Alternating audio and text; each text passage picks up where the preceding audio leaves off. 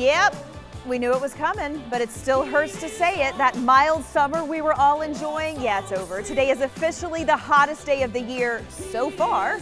It is our first 100-degree day, but this is Texas, so the heat isn't stopping people from getting outside. First responders from across North Texas played in the Battle of the Badges softball tournament today in Rowlett. Here's hoping they had plenty of water and Gatorade on hand.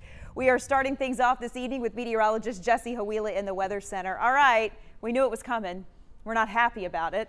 And it sounds like it's not going to let up anytime soon. No, I think tomorrow's hotter. Oh, by a degree or two. So great.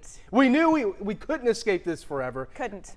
We did that today. Let's show you. 100 degrees at 3:10 p.m. So now we cannot be excited about this anymore. Let's just move on from all of this. But that's our first triple-digit day of the year, which is running a few weeks behind schedule. Excuse me. Average 1st July.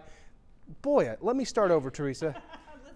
Hi, I'm Jesse. The average first 100-degree day is July 1st.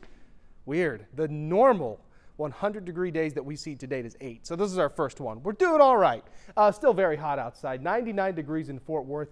Feels like 103 when you factor in the humidity. Fair Park's at 98. Feels like 103. There's another heat advisory issued for tomorrow. Heat index values in excess of 105. So we'll talk about when we could see a little break from the heat. Plus, there's some rain chances too, Teresa. It's coming up. All right, a break from the heat sounds good, Jesse. Thank you. Don't forget to keep that WFAA app handy all week long. It's free, it's easy to use, and it can help you track our daily temperatures on the go. You just need to search WFAA in your app store in order to find it.